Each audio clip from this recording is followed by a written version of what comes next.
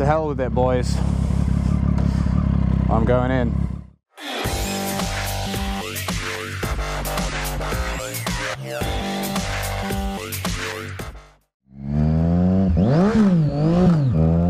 That's neutral. So, I am currently, thank you sir, on my way to post some stickers to you beautiful people. Thank you so much for your support. I love you guys, you're the best, thank you.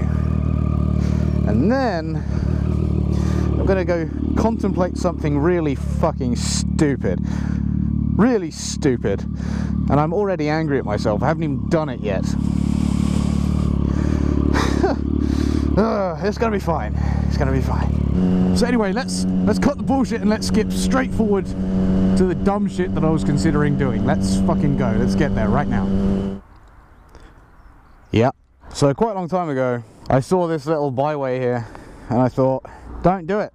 That's stupid. You could do anything that's not this. Like most shitty ideas, I tried to get it out of my head, and I failed. From what I could tell, it's legal to ride down here. Vehicular access is okay. I mean, I hope that I'm right anyway, because I can't exactly do it covertly on this thing, can I? It's so goddamn loud. You can bet your ass too, if there are any nails down here, I'll find them. I didn't exactly have to go far for a sweet view. Nice, you can see Spinnaker Tower and Portsdown Hill. What up, Spicy? Onward.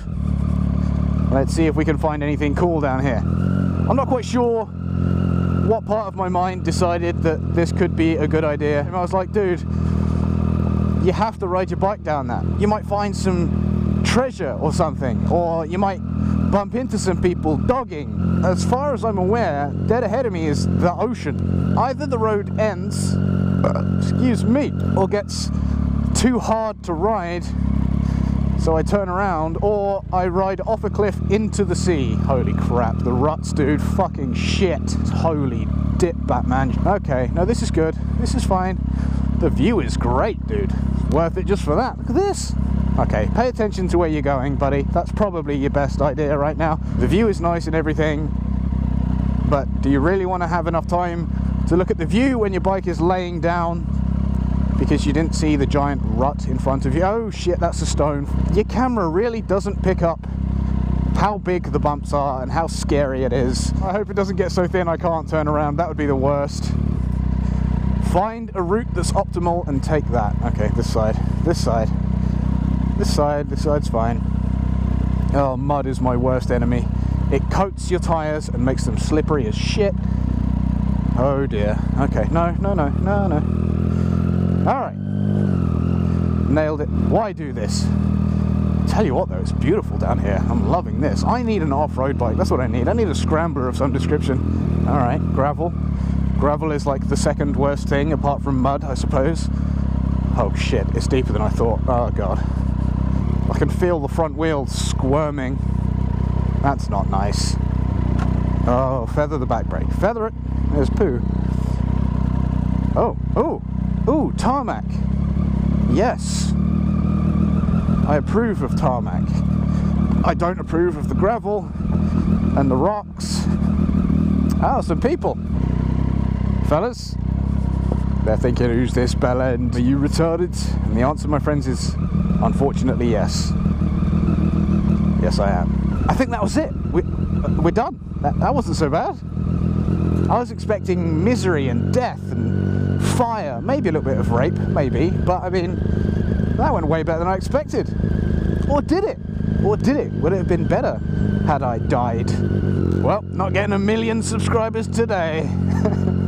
Now the worst thing that could happen to me is that I get a taste for it. And I'm like, yeah, green lanes and stuff on a street triple, that'll be fine. Oh, back onto the road. Right, let's see if I can get any shit off my tyres. How am I doing shit-wise? Not bad, okay. Yeah, I don't have that much on my tyres that I lose traction, so good, good.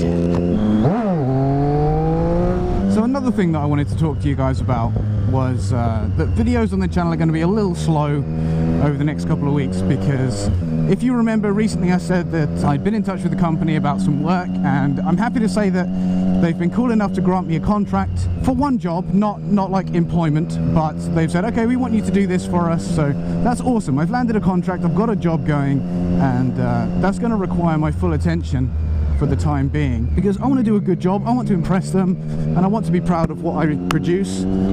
So I know you guys will understand. I know you understand. I don't need to harp on about it, but I do have more good news, really good news. In fact, I'm super excited about it. It's great.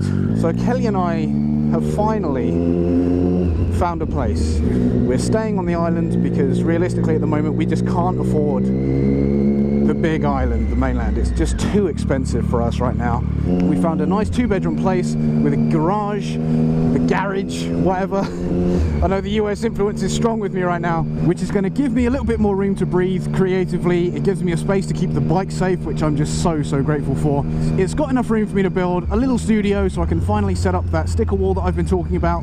Those of you that have been sending stickers into the PO box, you guys will be featured in the background of those videos from now on. It's a weight off my shoulders, it's a weight off Kelly's shoulders, and it's a weight off my parents' shoulders. For those of you that don't know, back in June last year, after Kelly and I got back from the Atlanta trip, we lost our jobs at the same time because we worked for the same company and they downsized, and that was it. We were both affected, which really sucked because it put us in an extremely difficult situation, and we had no choice but to move back in with my parents, which is totally not what a couple of like nearly 30-year-old people want to do. But we were extremely fortunate that my parents had enough room for us to be there and were willing for us to be there. So I owe them an enormous debt of gratitude for that. They kept us on our feet.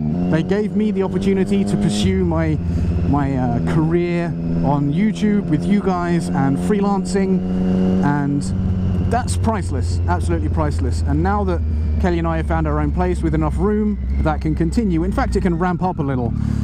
With a studio set up, it will be much easier for me to create the kind of content that I want to create. That's a beautiful place. So it's all good. It's all good. I mean, nobody wants to move back in with their parents at our kind of age, let's be honest. But now finally things are looking up. We've got this place. We're moving in the middle of May, and of course I'm going to bring you guys with us. I'm going to show you the new place. It's going to be great. I'm super excited. I'm looking forward to it very much. I just hope that in the future things look up for Kelly and I a little more, and we're able to pursue the idea of moving to the mainland and getting more done, because there's more opportunity there, there's more work there, most of my friends are there, so that's what I want.